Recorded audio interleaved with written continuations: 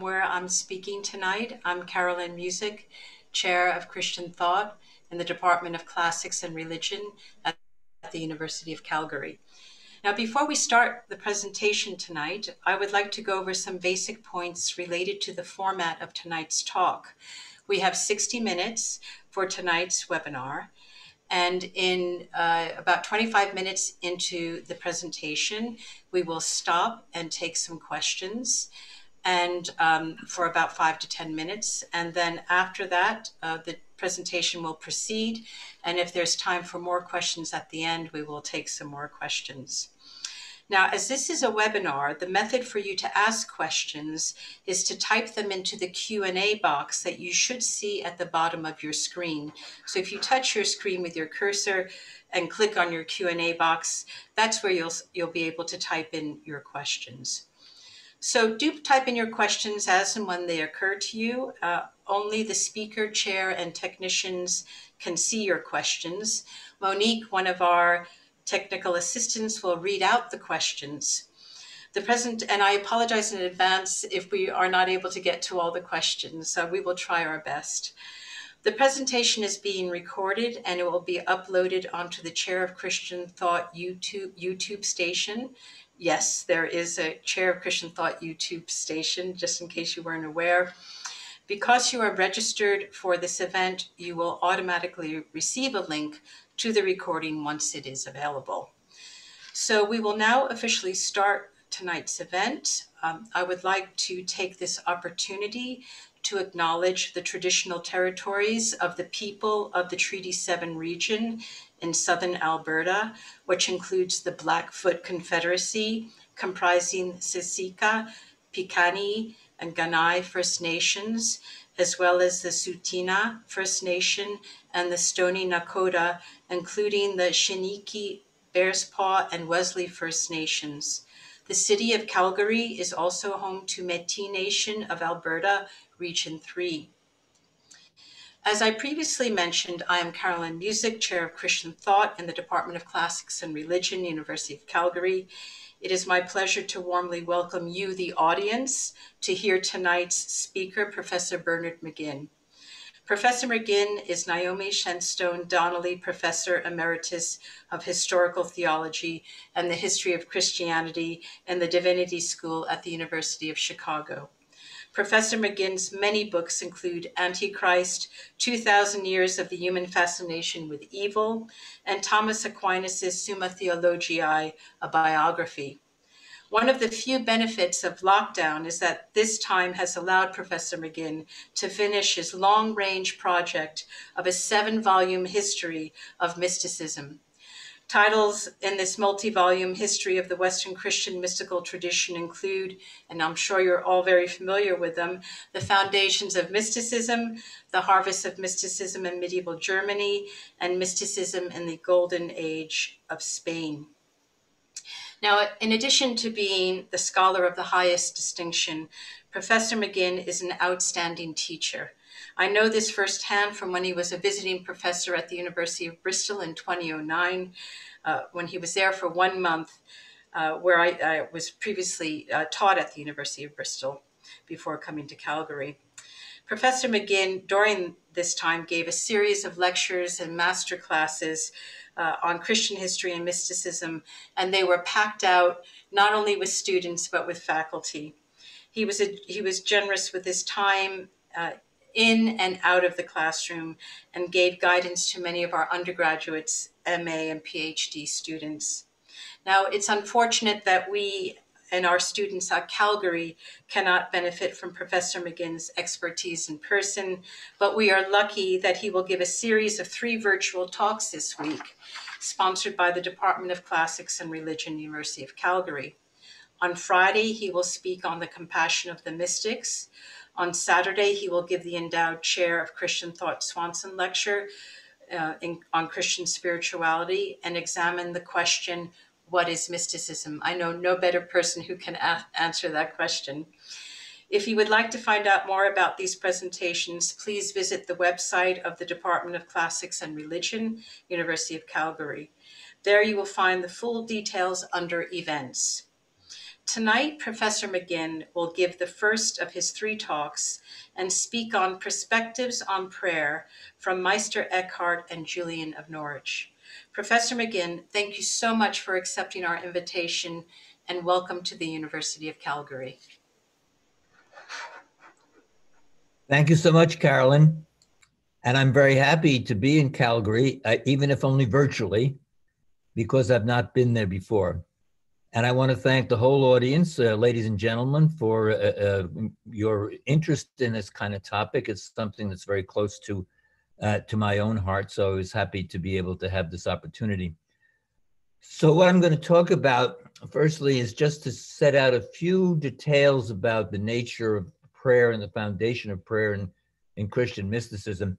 Then I want to concentrate on 2 of the really major figures in the history of mysticism and what they tell us about prayer. First of all, Meister Eckhart, and I'll talk about 20 minutes or so about Eckhart and then try to allow some time for questions, and then about Julian of Norwich. But I felt it was good to start with a little bit of introduction because prayer is integral to Christianity in general and also to Christian mysticism. And 2 things are very important, I think, to understand. First is the role of prayer in the New Testament, prayer in the life of Jesus, and prayer in the other New Testament documents. And then secondly is what I call the entry of contemplative prayer into early Christianity, which is partly due to the influence of Greek thought in the 2nd and 3rd century. But as many of you know who've read your New Testament very carefully, Jesus is portrayed in the Gospels as one who prays. He prays Jewish liturgical prayer at the Last Supper. He engages in public prayer, both the Lord's Prayer that he teaches to the disciples and the priestly prayer portrayed in the 17th chapter of John. But he's also described over and over again in the New Testament text as privately praying to his Father. I'll quote just one text, Matthew 14:23. After he dismissed the crowds, Jesus went up the mountain by himself to pray. Now, there are dozens of texts in the Synoptic Gospels that talk about Jesus praying privately to his Father. We don't know exactly what this private prayer was, but I think it establishes the importance of private prayer in the whole history of Christianity. But later in the New Testament, particularly in the epistles, there are key texts about prayer that become essential to the whole history of the development of thought about prayer, theology about prayer in the later Christian tradition, over 2,000 years. And I'd like to mention just 2 of these because they're so significant. They both come from the Pauline literature. In 1 Thessalonians chapter 5, Paul says to the Thessalonians, "Rejoice always, praying without ceasing, giving thanks in all circumstances, for this is the will of God in Jesus Christ for you." Praying without ceasing. And in Luke 18, Jesus also tells a parable in which he tells people they need to pray always. So Christians are supposed to pray always. But how do you pray always? So many theologians, mystics, and others have taken up that text and say, how can we pray always? The second text comes from the first epistle of Timothy, in which Paul, or pseudo-Paul, talks about 4 kinds of prayer. Quote, "First of all, then, I urge that supplications, prayers, intercessions, and thanksgivings be made for everyone." Now, again, that's 4 different kinds of prayer. What's the difference? What do they involve? And a lot of the theology of prayer is engaged with trying to sort that out. The point is that there's a history of theology of prayer built into the New Testament, starting in the New Testament, then percolating throughout the history of Christian thought. And among the people who talked most about prayer, of course, were the great Christian mystics. And some of them, especially Meister Eckhart and Julian, which is why I singled them out, are not only very, very popular mystics, still very widely read today, but they have remarkable insights, and they also have very challenging insights. they tell us things about prayer that we really haven't heard about for the most part, and that often are surprising. So how can we put them and their teaching into the proper context? So I'm going to start with Eckhart, and I'll just give you all a very brief background to Meister Eckhart, who lived primarily in the 13th century. He was a Dominican friar, born about 1260 in Saxony in Germany, entered the Dominican mendicant order as a young man at Erfurt, studied there, and then went on to the Dominican House of Studies, the major house of studies in Germany, the Studium Generale in Cologne. Then, because he was a smart young guy, he was sent to Paris, the Center of Theological Studies, where he spent a number of years, probably 5 or 6 years, studying theology, and was eventually awarded the degree of Magister Theologiae, Doctor of Theology.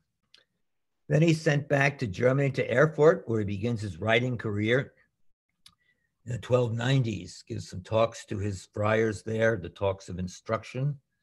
And then he's chosen, because of his tremendous skill as a theologian, to be promoted back to Paris. This is 1302, 1303, to become the Dominican Regent Master, they're called, the Dominican Chief Master of Theology at Paris, where he begins his theological academic Latin writing career. These never lasted for long. They cycled people through that. So then he's sent back to Germany again for a period of a number of years, probably about 10 or 12. Very unusually, he's then sent back to Paris a second time for what's called a second regency. Only Thomas Aquinas, prior to him, had been given that kind of privilege. So he teaches there again for a year, again working on his Latin works, and then he spends about 10 years in Strasbourg, primarily in pastoral work, preaching in the vernacular, giving counsel to Dominican nuns and beguines and various others, and many of his sermons date from that period. As an older man, 1324, 26 or so, he's sent back to Cologne, where he had once studied as a young man, and was probably mostly preaching. Then a remarkable thing happens. In 1326, Eckhart is accused of heresy, not by Dominicans, but by enemies of the order, who take out a large series of excerpts from his writings and sermons, both vernacular sermons and German, because he worked in both, and they say these are heretical. Eckhart defends himself in 1326 in September. And then, because the Dominicans are an exempt order, he appeals to the Pope. He says, let the Pope decide this issue. So he goes to Avignon, where Pope John the 22nd was then reigning, and he does defend himself, and we have documents that, speak to that kind of defense. At that stage, he dies, probably in early 1328. And this is important for where I'm going to start, the Pope, John the 22nd, about a year later, in March 27, 1329, issues a papal document, a bull called In Agro Dominico, in the field of the Lord, which condemns 26 propositions or articles taken from Eckhart's writings, some as heretical, some as only dangerous. But he doesn't condemn Eckhart as a heretic. He says that Eckhart had retracted these points insofar as they might lead people astray. Now, the point about this is that Eckhart then comes down to history as a kind of controversial figure, not condemned as a heretic, but some of what he said was deemed dangerous or heretical. And that's where I'm going to start, because Article 7 of that papal bull in Agro Dominico specifically addresses prayer. I'm not going to read Article 7. It's taken from Eckhart's commentary on John. He who prays for anything particular prays badly and for something that is bad, because he is praying for the negation of the good and the negation of God, and he begs that God be denied him. So he who prays for anything particular, the Latin is this and that.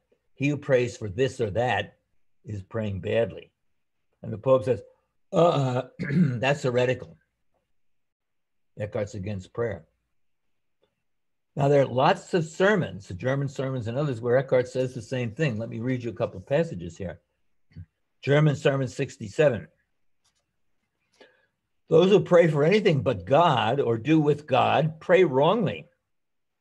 When I pray for nothing, then I pray rightly.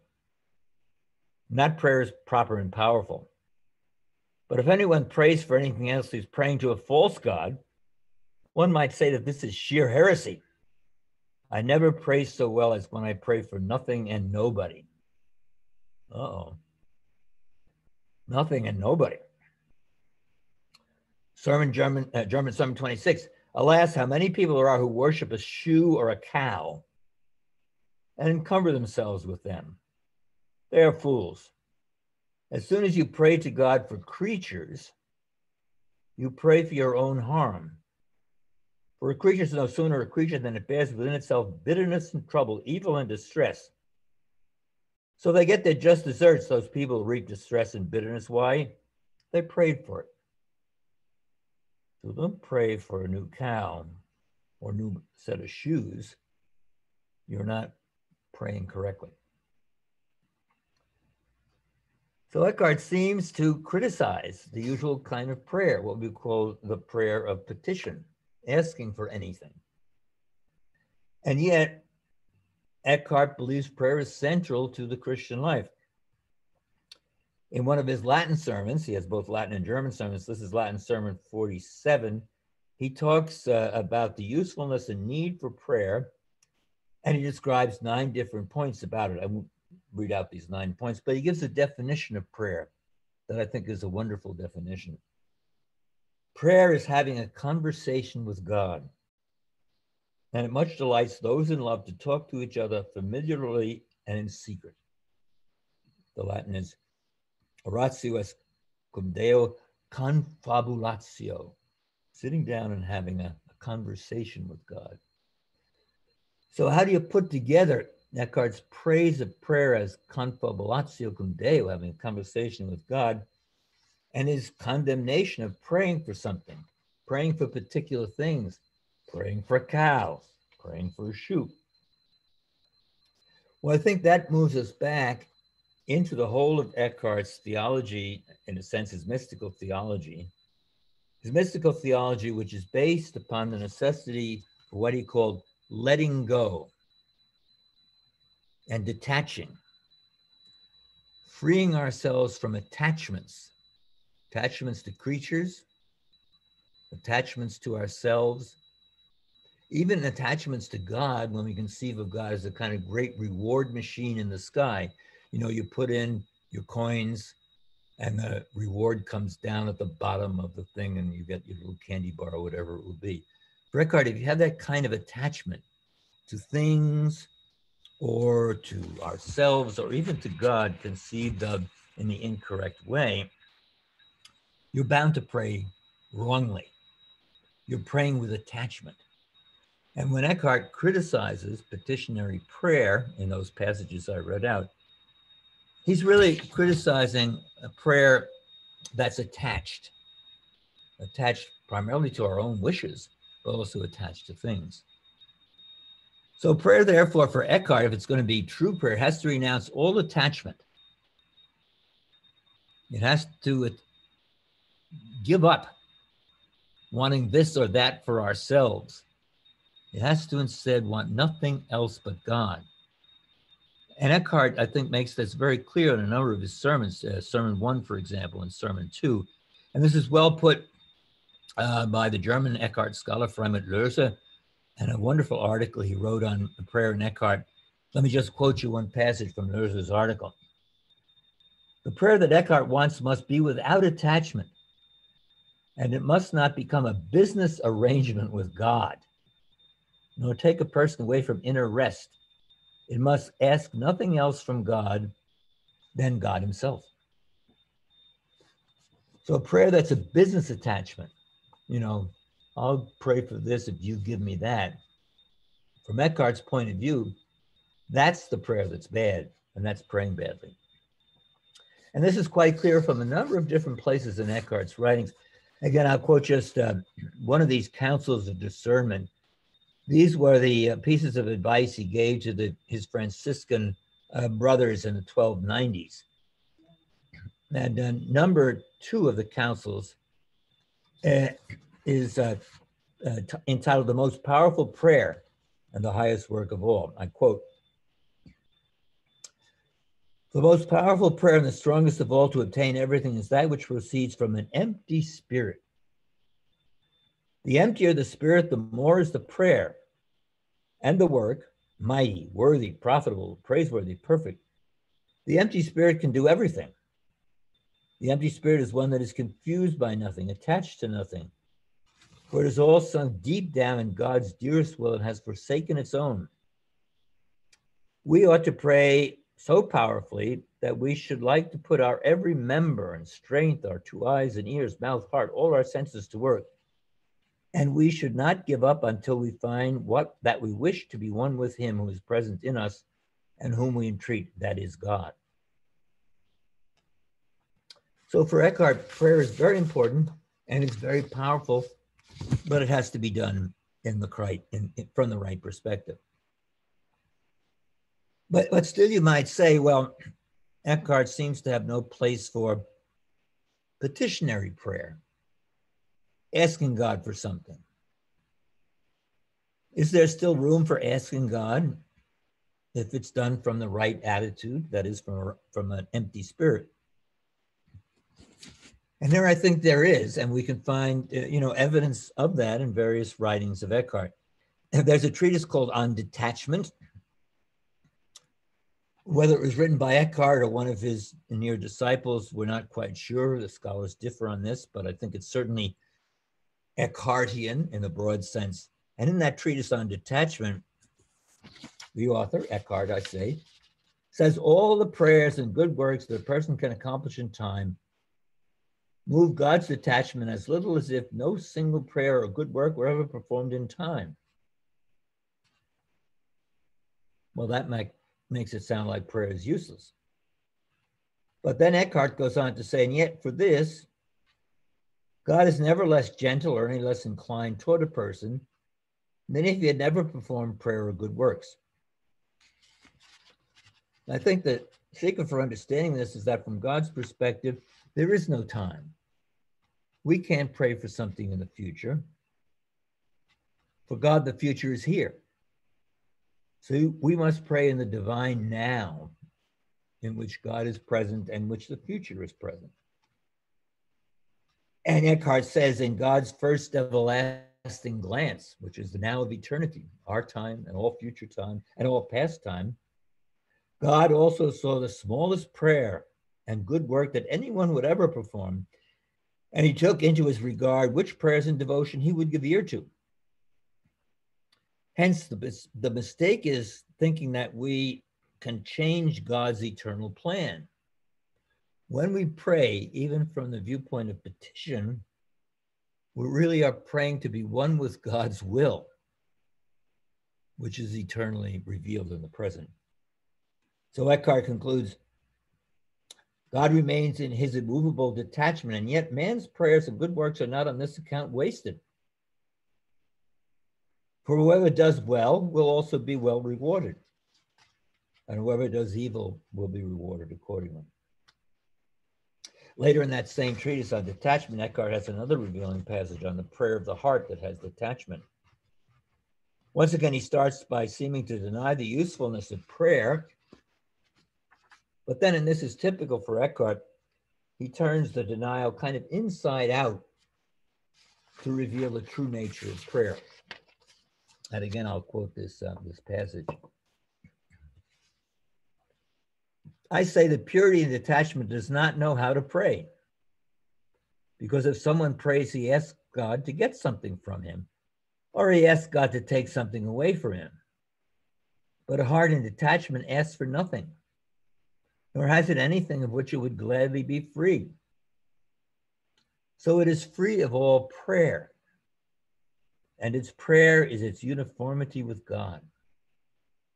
Well, that's an interesting, it's free of all prayer, That is, prayer is praying for particularity, but its prayer is expressing its oneness with God. Towards the end of this passage, he gives expression to one of his finest passages on the meaning of what is pure detachment. Well, pure detachment is when something ascends to the highest place, the spirit. It knows nothing of knowing it, loves nothing of loving it. From light it becomes dark. This, Eckhart says, is true poverty of spirit. And interestingly enough, to go back to the condemned article that I started with, Article 7, if we look at that, then its occurrence at the end of his long commentary on John, Eckhart explains the paragraph. And he goes on to say, every devout person praying to God should pray this alone. May the will of God be done, or what God wants. Not this or the other thing, or this and the other thing indifferently or without distinction. It should not be this more than that, or may this rather be done than not done, or that one would rather receive something than not receive it. Let it be that God wishes this or that, whether to give it or not to give. Hence, a person who prays like this receives by not receiving, and so consequently always gets everything he asks for. And if you think about it, this conforms with what we pray when we pray the Our Father. Thy will be done, not our will. And those of you who are familiar with other spiritual writers, I'm thinking of Ignatius' spiritual exercises, will recognize that this is much like the Jesuits' notion of indifference. And in some sermons, Eckhart actually comments on that phrase from the Lord's Prayer, fiat voluntas tua, let thy will be done. And this is what he says about it. This is German Sermon 30. Yesterday, I sat in a certain place and quoted a text from the Lord's Prayer, which is, thy will be done. But it would be better to say, let will be thine. Let will be thine. For what the Lord's Prayer means is that my will should become his, that I should become he. So the real prayer, let thy will be done, is let my will be your will. And I think that's what Eckhart is trying to put across. Now, I want to take just a couple more minutes about Eckhart. Eckhart's prayer practice is evident also throughout his writings and particularly in his sermons. Eckhart often closes his sermons with a brief prayer. And those of us who read through these sermons are often very, very difficult to understand. Sometimes tend to dismiss these prayers. There are only a few lines at the end of each sermon. But I think that's a mistake. If you look at them carefully, each of these prayers at the end of the sermons, the very succinct attempt to summarize the message of the sermon and to ask God that this message might be realized in us. For example, I'm just going to give one here. Sermon number 6, German sermon 6, talks about justice, and Eckhart gives a very original theory of justice here, which I won't go into. Complicated, original. But at the very end of the sermon, he says that we may love justice for its own sake and for God without asking for return. May God help us to this, amen. That's very typical, sermon after sermon after sermon. Furthermore, we have at least a handful of vernacular sermons that Eckhart seems to have composed himself and that come down to us in the later Eckhart literature. Again, Freimut Löser's article that I referred to earlier studies some of these and argues that even though they don't come down in Eckhart's sermons, they actually go back to Eckhart's teaching. And one of these, I think, I would say, is a perfect summation of Eckhart's teaching on prayer. And I want you to note it includes both thanksgiving and petition, but very much within an overall context of the mysticism of detachment, getting rid of our attachments, letting go of the self, cutting ourselves off from things, releasing the self. This is the prayer. We thank you, Heavenly Father, that you have given us your only begotten Son, in whom you give yourself in all things. We ask you, Heavenly Father, that just as you have given us your only begotten Son, our Lord Jesus Christ, through whom and in whom you neither will nor can nor may deny anyone anything, so may you hear us in him and make us free and empty of our many faults and make us one with him in you. So note you start off with thanksgiving for God's greatest gift, the incarnation. But then you go on to petition. But it's the deep petition. It's not asking for this or that.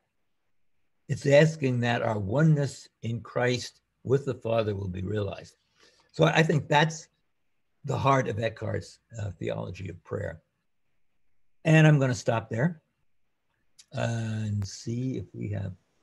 Okay, great, questions. Bernie. Thank you so much. We'll take a pause there, and I believe there are 4 questions, and Monique is kindly going to read them out for us. Right. So our first one here for you, Bernard, is how does Eckhart speak about the prayer Jesus taught, the Our Father that seems to have petitions, give us today our daily bread, etc.? Yeah, that's a very, Eckhart actually has an early Latin commentary on the Our Father, one of his first works written in the 1290s. And I would not say it's one of his most original works. But later in his vernacular works, and I've quoted 1 or 2 sermons here, and there's a long passage from his Book of Consolation, Eckhart gives not a full commentary, but a commentary on various parts of the Our Father. And what he does, as I tried to show in that one text where I cited, what he tries to do is turn it on its head. Thy will be done. For him, as he puts it here, is let will be thine. Let our will become yours.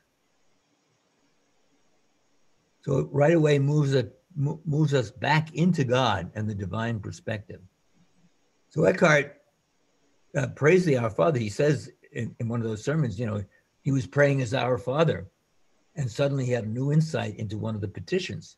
And the petition was to put everything back in God. Not thy will be done, but let my will be perfectly conformed with your will. So I think Eckhart, I mean, I could give a talk on Eckhart as a commentator on the Our Father, and by putting together bits and pieces from his later vernacular works. But I think his understanding of the Our Father would not be what a lot of people currently understand. Is that helpful to the? That's great, Bernie. Yes, Question. great. Monique, the next question. All right. So another one here. Someone's wondering whether they heard correctly that a good prayer would be one asking to be one with God. Exactly. That's the foundation of prayer for Eckhart. If you are one with God, then you will pray in the correct way. If you're thinking only of yourself and your attachments and what you need, I need this and I need that, you pray badly. But if your prayer starts from the fact that you are expressing your oneness with God and your conformity with divine will, that your will has become God's will, then your prayer, even your petitionary prayer, will be a perfectly fine prayer. Just as that prayer I cited just at the end there, it has a thanksgiving and it has a petition. But it doesn't petition, oh, I want this, or God, please give me that. It petitions for the most important thing of all, that is oneness with God and freedom for our sin.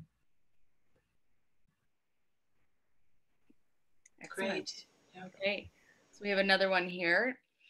Do you see any carryover from Eckhart in the Reformation concept of the believer not being able to do anything that would affect their own salvation, not even responding to God's leading? Well, that's a very interesting question because Eckhart certainly had an influence on some of the reformers. And we're learning more about that today. But we can't exaggerate that. I think there's a tremendous difference between Eckhart's theology there in the early part of the 14th century and the theology of Luther and the other reformers. Certain of the reformers, Luther himself was very much influenced by Tauler, but he read some Eckhart sermons.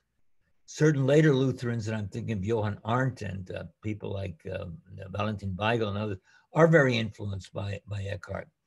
I would make a difference between what was expressed in that question about not being able to do anything. Eckhart puts everything in God and God's initiative, but he still will stress a certain level of cooperation in us that perhaps not all the reformers are going to be willing to do. That's a short answer to a complicated issue. All right, do we have time for one more, Carolyn? See, Bernie, it's almost 20 to 8, so maybe one more question. I'll try to be quick. Okay, so maybe, no, that's okay. It's not that, it's that there's so many good questions, but we have to hear a bit about Julian of Norwich as well. I'll just pipe in here. There's one here about, was Eckhart impacted by Eastern religious traditions? Because his teaching on detachment seems to have much overlap with Buddhism. That too is a very interesting question. Eckhart himself was not impacted by Eastern religious traditions. He knew nothing about them. That there are great similarities between Eckhart and some Eastern traditions, particularly Buddhism, is certainly true. And there's a big literature about that. But it didn't come from historical influence. It came from the depths of the Buddhist and Eckhartian meditations upon the divine nature, detachment, freedom, etc. Thank you so much. Okay, well, I think what we'll do is we'll go on to Julian of Norwich, and maybe if we're lucky, we'll have a few minutes for discussion. Is that okay? That's fine with me. Okay, wonderful. Take it away. Thanks. Okay, so Julian of Norwich may be better known to many of you. Her dates are roughly 1342 to, we don't know when she died, 1417, 1420. And a lot has been written about Julian, and particularly Julian on prayer. Now, the story about Julian is well known. And she tells us at age 31 and a half, precisely May 1373, pious woman, Julian, probably not yet an anchoress, had what we would call a near-death experience in which she was given 16 vivid revelations, showings of Christ's passion. And after what seemed like a miraculous recovery, she wrote an account of these showings and her interpretation of them, the so-called short text. We now call it a vision showed by the goodness of God to a devout woman. This is pretty short. It's 25 chapters, 11,000 words. But Julian, at some stage, having become an anchoress, that an enclosed woman living in a cell next to the Church of St. Julian in Norwich, continued to meditate and pray on the meaning of the showings. And over what must have been several decades, 20 or 30 years, she composed a much longer account called the Long Text, or today we call it a Revelation of Love. Great title. And this was 86 chapters, about 63,000 words. Now, these two texts survive in only a few manuscripts, and indeed were largely forgotten. They were read by a few English Catholics in the 17th century, but they were really forgotten until the late 19th century. They're rediscovered. In the early 20th century, editions are made, translations are made, and Julian of Norwich becomes one of the most read of all Christian mystics. There are translations into almost dozens of languages. There are many editions, and many, many people read and treasure increasingly Julian, and scores of books every year, believe me, are written on Julian of Norwich. Now, how to put this theology together in the two texts, etc. Well, my phrase I use for that is Julian's theology, she's a mystic and a theologian, is integrative. She integrates aspects, all the aspects of Christian belief, fits them together into a remarkable harmony that's really her own creation. She's not a trained theologian. She's not a scholastic theologian. She's an independent theologian. She's a vernacular theologian writing in Middle English. The center of her theology is easy to identify, but its many ramifications and extraordinary depths are difficult. In the final chapter of the long text, chapter 86, she says that for over 15 years, she had asked the Lord to know the meaning in this thing, that is the revelations. The answer was given her in her spiritual understanding. And she says it was this, a message from God. Know it well. Love was his meaning. Who reveals it to you? Love. What did he reveal to you? Love. Why does he reveal it to you? For love. Remain in this and you will know more of the same. So the central meaning of everything that Julian says in these two texts is really love. The love that she, in another chapter, early chapter 84, describes as comprising three kinds of love or charity. What she calls charity unmade, charity made, charity given. That is the uncreated charity that is God, the created charity that is our soul made by God, and the given charity that is the gift of grace and deeds in which we love God for himself and ourselves in God and all that God loves for God. Now, among these deeds, the gift of grace and deeds is the activity of prayer, by which we relate to charity unmade to God. We express the depth of our own charity made ourselves, and we exercise the charity given by Christ, the grace that comes in the Holy Spirit. So, excuse me, prayer is an integral part of all of the revelations. And indeed, I mentioned there was 16 revelations. Revelation 14 out of the 16 is explicitly about prayer. And she describes this both in the short text in chapter 19, and then redescribes it in a longer form in the long text in chapters 41 and 43.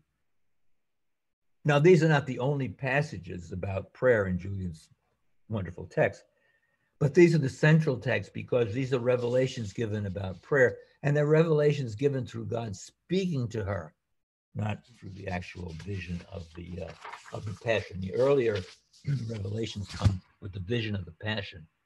Revelation 14 comes in a speech that comes from God.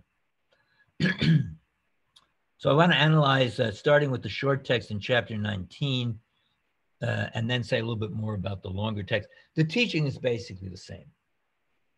There's expansion in the long text. The long text takes about 12 or 15 pages. The short text is only 3 or 4. The teaching is basically the same. So the short text. After this, our Lord showed me about prayer. I'm reading here. In which showing I saw two conditions in those who pray. Two conditions, characteristics, we could say. One condition is that they will not pray for anything at all, that is anything at random, but only for what is God's will and worship. Now that's much like Meister Eckhart. You don't pray for hoc et hoc. You don't pray for this or that. You don't pray for anything at all, but you pray only for what's God's will and God's worship, that is his glory. The second condition is that they apply themselves mightily and continually to beseech what is his will and his worship. So you've got to pray for what's God's will, and then you've got to really work at it, that you're beseeching. These two characteristics are explained in accordance with the teaching of Holy Church. To pray in the right way is to pray only for things that are in accordance with God's will and worship. We might say that's let your will be done, fiat voluntas tua. Secondly, our beseeching must be strong and unrelenting. That's what the long text speaks of as praying with sure trust, second trust. Julian also emphasizes the corporate character of prayer. Because immediately after this, she says, thus we pray for all our even Christians, our fellow Christians, and for all manner of people, that God's will be done. For we would that all manner of men and women are in the same virtue and grace that we desire for ourselves. So we pray for others as we pray for ourselves. Nonetheless, prayer is not easy, because Julian goes on to say that prayer is something hard. It's hard for three reasons. First, because we doubt that God hears us. Is he really listening? Second, we sense our own unworthiness. Are we worthy to pray to God? And finally, because we're frequently experiencing dryness in praying. We don't feel like it means anything. It's not important. Why should I pray? And Julian says, quite openly, she's experienced all of these, as indeed I think anybody who's ever prayed. We reflect on our own prayer practice. Is God hearing us? Are we worthy to pray to God? Oh my God, this is so dry, so empty, seems so useless to be praying. But this is where Julian's teaching on prayer and the difficulties of praying, I think, takes a very original turn. Because she says that the Lord, as she was thinking about this, gave her great strength to continue praying in her trial. And then he says to her, and I quote again, God says to her, I am the ground of thy beseeking. I am the ground of thy beseeking. That is, I am the ground or foundation of your beseeching. First, it is my will that you should have it, the beseeching. Then I make you wish for it. You want to pray. And then I make you beseech it, and you ask for it. How could it then be that you would not have what you beseech? So if God is causing our prayer, how can it not reach its fulfillment? In this wonderful phrase, Julian recenters prayer in God, not in ourselves. God is the ground of our beseeching. If we think only of ourselves, we're thinking, oh, no, prayer is no good. I can't do it. But if we think prayer is something that God does in us, no matter how difficult it seems, we have a very different perspective. We're not performing prayer ourselves. When we pray even badly, God is performing prayer in us. God is the ground of our beseeching. Now, Julian's beseeching is obviously what the long monastic tradition would call the prayer of oratio. That is primarily a form of petitionary, intercessory prayer. We ask for something from God. And prayer has always had this central aspect. Nonetheless, I think what both Julian and Eckhart are asking us to do is give more thought to what petition really means. And I think they would agree that there's a difference between asking God for something and asking God for God. If we put asking God for God first, then we can properly ask for something. But if we put asking God for something, this or that, first, our prayer is not going to make it. And Eckhart's criticisms will be quite clear. And by the way, this teaching is not just particular to Eckhart or to Julian of Norwich. Thomas Aquinas, in his Compendium of Theology, book 2, chapter 4, once said that prayer is the expression of the theological virtue of hope. And this hope is not directed to hope for particular things in the world, but for the eschatological reward of the beatific vision. That's the same message. Prayer is an expression of hope for the beatific vision. This is asking God for God. And only secondarily asking God for something. So here I think with regard to prayer, as well as so much else in our theology, our doctrine of the fall, our doctrine of salvation, our doctrine of eschatology, and Julian makes a real theological breakthrough. She reverses things. Put prayer back in God. Don't put it in yourself. And thus, I think, according to Julian, we should not worry about how we pray or whether we're praying for the right thing. As long as we pray with the church, it is God who's praying in us. He's the ground, the foundation of our beseeching. Julian goes even further in this chapter. This is chapter 19, as she teaches that prayer is the source of our union with God. She says prayer ones the soul to God. Prayer ones the soul to God. She distinguishes, as many mystics such as Teresa of Avila do, between two kinds of union. Although the soul is always like God in nature and substance, it is often unlike him in its condition through many kinds of sin. I'm quoting here. Prayer makes the soul like God when the soul wills what God wills, and then it is like God in condition as it is in nature. And thus he teaches us to pray and trust strongly that we shall have what we pray for. This, of course, is again, let your will be done, fiat voluntas tua. Like Eckhart, Julian says that everything that happens is based on God's eternal will and must happen as he determined. But by means of prayer, God makes us into his collaborators in bringing this all about. When we pray, the love of God is so powerful, she says, that he makes us partners in his good deed. In the final explanation of this chapter, Julian takes a further step, and she moves from petitionary prayer, that's the beseeching, to contemplative prayer, what she calls beholding. Beholding. Since prayer makes an accord between God and man's soul, when man is at ease with God, there is no need to pray, that is, pray by supplication, but as Julian puts it, only behold reverently what he says. So behold or contemplate reverently what he says. So there is a prayer of beseeching, but it moves forward to a prayer of beholding, where we behold or contemplate reverently what he says, and we don't need to make petition any further.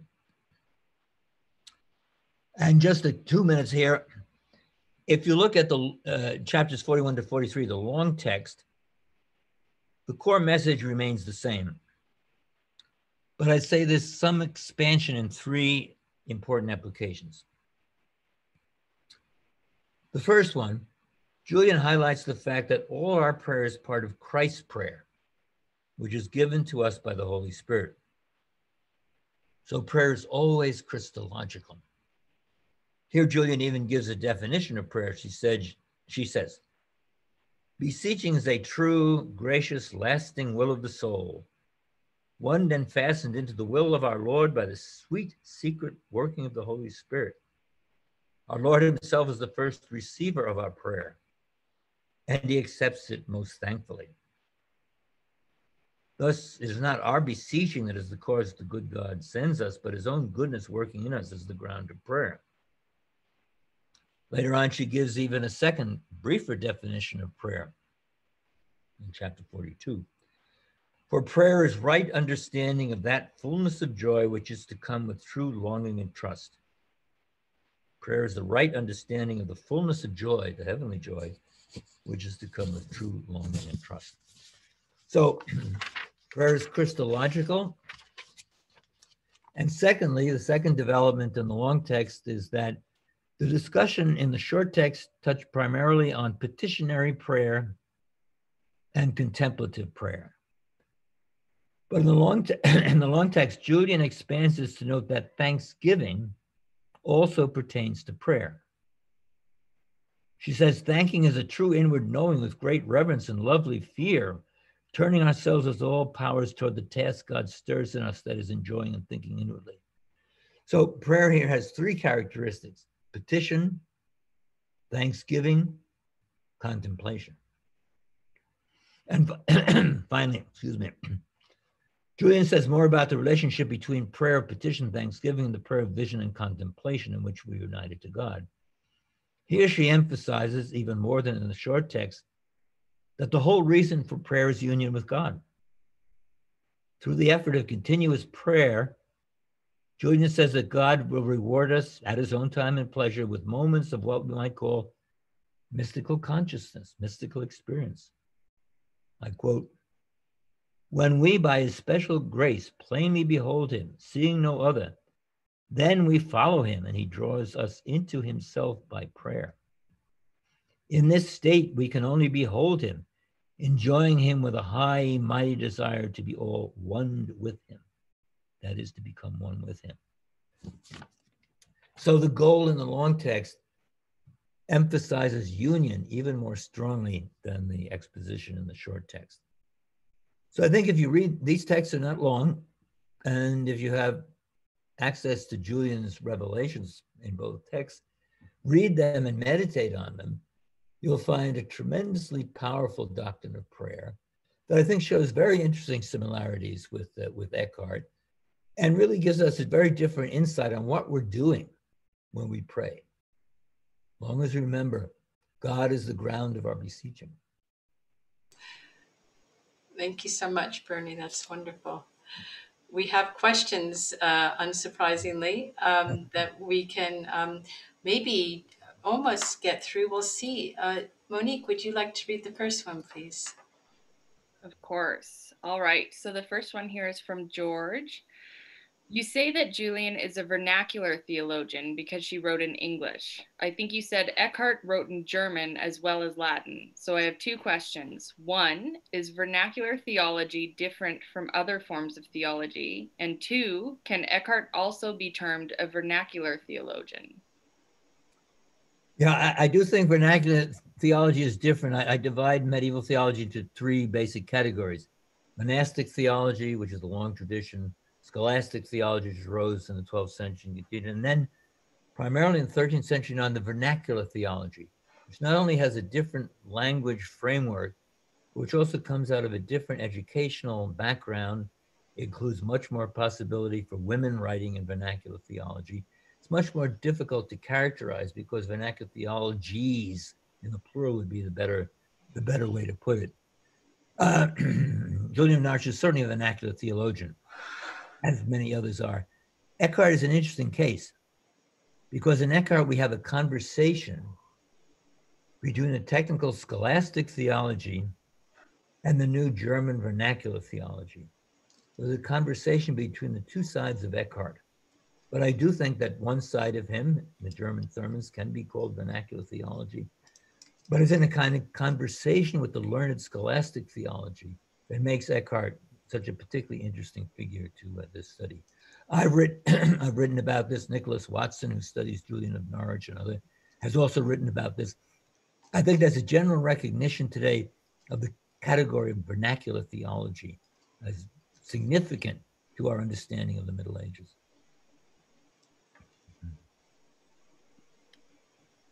All right. So our next question here. What was the type of prayer of the common folk in the time of Eckhart and Julian? If everyone can be a mystic, and she doesn't remember who wrote that, then there has to be a way to train for that. Right. Well, the common people, of course, prayed the ordinary prayers of Christian religion, the Our Father, the Hail Mary, the Creed, as we would call them, and often were not literary skilled in any kind of way. Eckhart is preaching to these people. He's not preaching just to the learned.